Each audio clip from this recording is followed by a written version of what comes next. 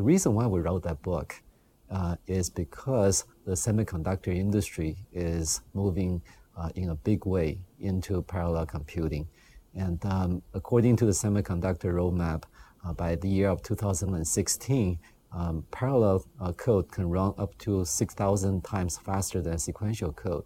And with this kind of tremendous performance difference, parallel programs are going to have significant impact on the business, on science, on engineering. So we believe that all the students in all these disciplines are going to need to have parallel programming skills. They may not be writing programs themselves, but they need to be able to think in terms of parallel programs, parallel algorithms in their work.